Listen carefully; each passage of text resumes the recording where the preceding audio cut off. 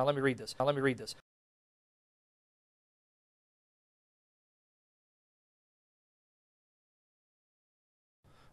Al-Wahdi and his Asbab al-Nuzul, and to give you the context. Now let me read this.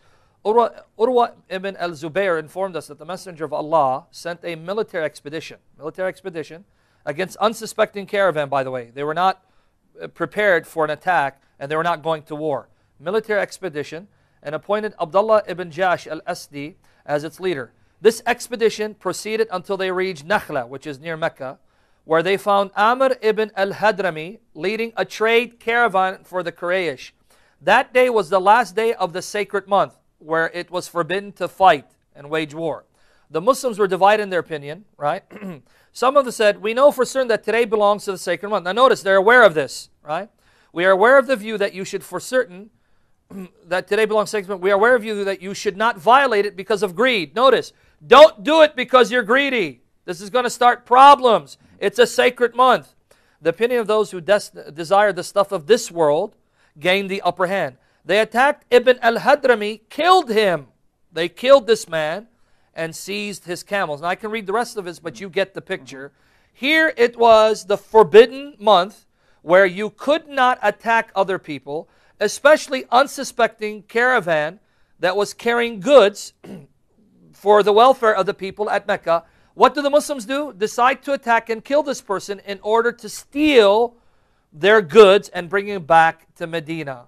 And now that caused problems, but again, remember, Allah is only too quick to fulfill the desires of Muhammad. He hastens to fulfill the desires of Muhammad. And chapter 2, verse 217 was revealed to justify what Muhammad did, basically.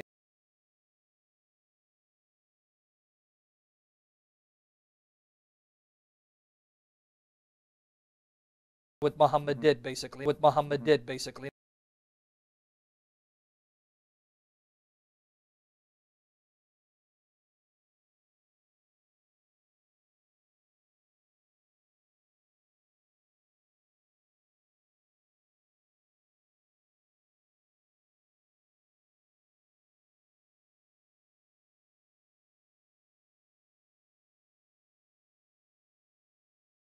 By our base criteria, isn't it?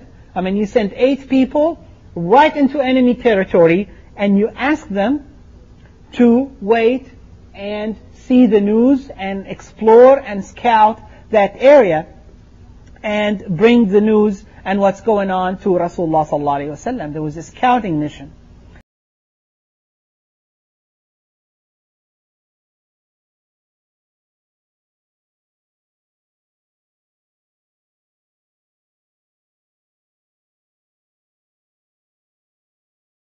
And they did not discuss this before with Rasulullah sallallahu alaihi wasallam. He sent them and they did not know whether they should be fighting or not.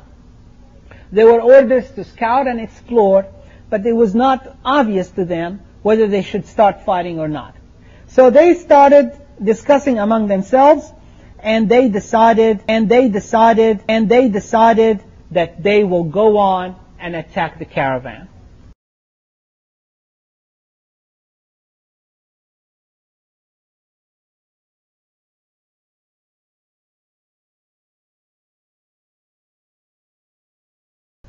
They brought the caravan. When Rasulullah ﷺ saw those prisoners in chains and shackles, the caravan, he said, what did you do? And they told them. And Rasulullah ﷺ, I did not tell you to fight in Rajab. What Muhammad did, basically. I did not tell you to fight in Rajab.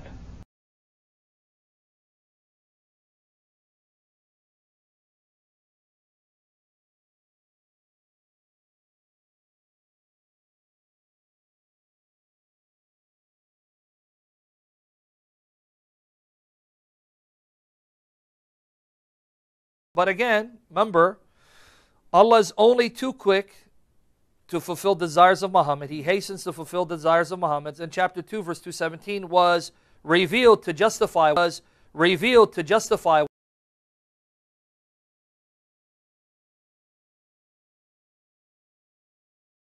When Allah subhanahu wa ta'ala said in Al-Baqarah, that's number 217 and 218. يَسْأَلُونَكَ عَنِ الشَّهْرِ الْحَرَامِ قِتَالٍ فِيهِ. They ask you about the sacred month can we fight? قُلْ قِتَالٌ فِيهِ كَبِيرٌ. It is a major sin to fight in the month haram. Was revealed to justify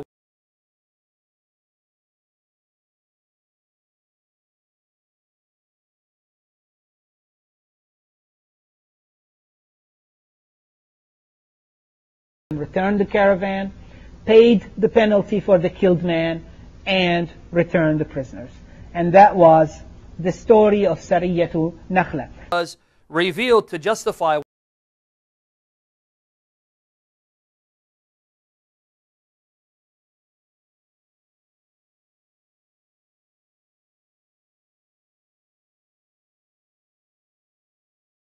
Now let me read this.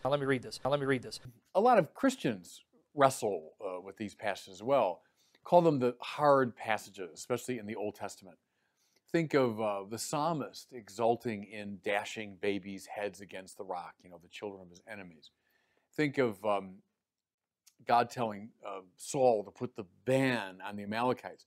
That means kill every man, woman, child, and animal. Think of Joshua when he comes into the promised land, basically unleashes a blitzkrieg and then wipes out, puts to death entire populations.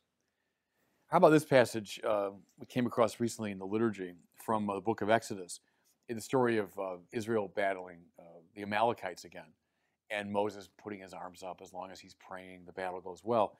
And finally, Yahweh carries the day. We hear this now. And Joshua mowed down Amalek and all his people with the edge of the sword. And it's followed immediately here in the lectionary by the word of the Lord. So I realize that even devout Christians can find this kind of passage difficult. what Muhammad did, basically. You hypocrite, you hypocrite, you hypocrite.